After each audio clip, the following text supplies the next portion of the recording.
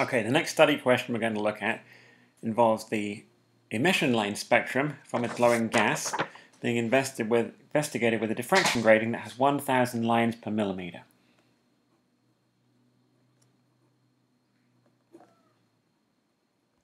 And the question tells us that when this light comes from the glowing gas, let's imagine that we isolate some of the light from our glowing gas. Maybe the glowing gas is inside a tube and it's glowing. And maybe we somehow isolate some of that light by making a slit in a piece of cardboard or something so that some of that light can come out in a straight line and come towards our diffraction grating. So here's the diffraction grating. I'm just going to draw it schematically as a row of dots. 1,000 lines per millimeter means that for every millimeter along this grating there are 1,000 little tiny lines and spaces between those lines. And the light will spread out and undergo diffraction and produce spots on a screen in the background. So here's our screen. So there'll be a central maximum where the light is undeflected and just goes straight through. And in our question it tells us that 3 different colored spots appear on the screen, and they are corresponding to angles of about 26 degrees. Actually it says 25.7 in my notes. So that's going to be the first spot. Theta 1. There's a second spot with an angle at about 29 degrees. So I guess this is theta 2. And then there's a third spot at about 41 degrees, which is much larger. I'll draw it much larger. And that then is theta 3. And let's just write out these angles. So theta 1 equals 25.7 degrees. Theta 2 is 29 degrees. And theta 3 equals 41 degrees. So we're going to use our diffraction equation to figure out for each of these angles what the wavelength of light was that led to that diffraction. So let's just label here, this is the grating. So sine theta equals m lambda over d, where d is the spacing. Let's label these again.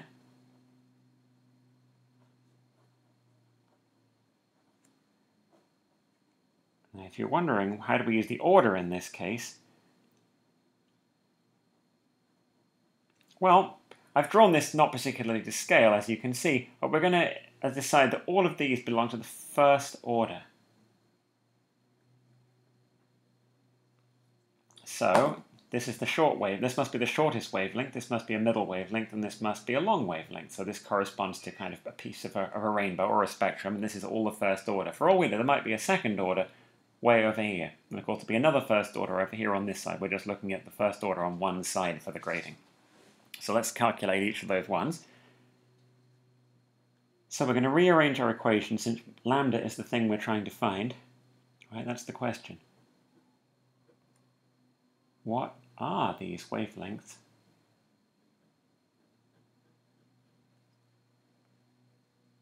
What is the gas? So one of the primary uses of spectroscopy is to identify unknown chemicals, unknown materials. So we're going to rearrange our equation. So if sine theta equals m lambda over d, and we're deciding that m equals 1, that's what first order means.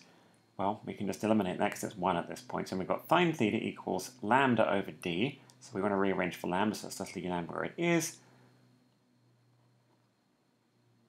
Equals d sine theta. Let's put it this way around so that we're happy with dealing with it. Now we can just go about our business. So lambda 1 equals the sine of theta 1, which is 25.7 degrees. Now make sure you put your degrees into your calculator or computer as degrees, because your computer might think they're radians, in which case you'll have to divide by 57.3. Now what is d? If there are 1,000 lines for every millimeter, well, let's look at this ruler. A ruler has 10 lines every centimeter. 1 line every millimeter. So if there's 1 line per millimeter, the distance between each line on the ruler is 1 millimeter. If there are 1,000 lines per millimeter, it means the distance between each line is 1,000th of a millimeter. A millimeter is 1,000th of a meter, so 1,000th of 1,000th is a millionth. So therefore, d equals 10 to the minus 6. There's 1,000 lines per millimeter, so each line is spaced apart by 1,000th of a meter. Of a millimeter, sorry, and since a millimeter is already 1,000th of a meter, we have 1,000th of 1,000th, which is a millionth. I can't think of any real way to write it out any simpler than that. Times 10 to the minus 6. So, if you put sine of 25.7 into your calculator, you will get that it is 4.34 times 10 to the minus 6.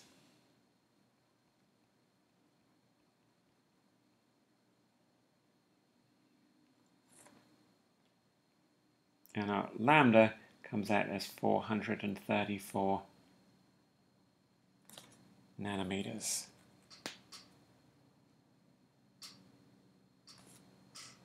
I'm sorry, it's 0.434 times 10 to the minus 6. And if we multiply by 10 to the minus 6, this is what we end up getting, right? Because a nanometer is a 10 to the minus 9.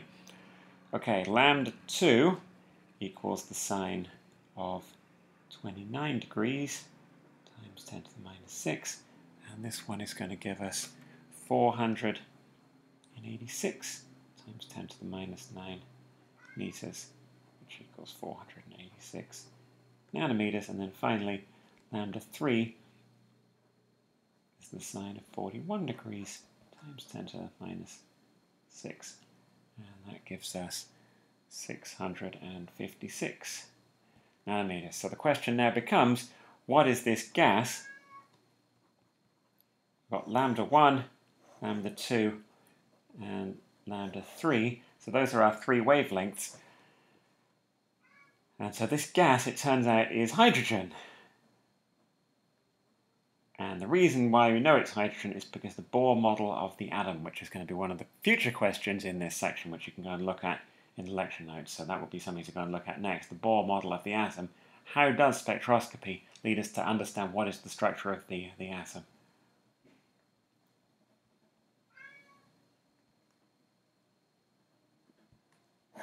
So we'll leave that for our future session and end it there.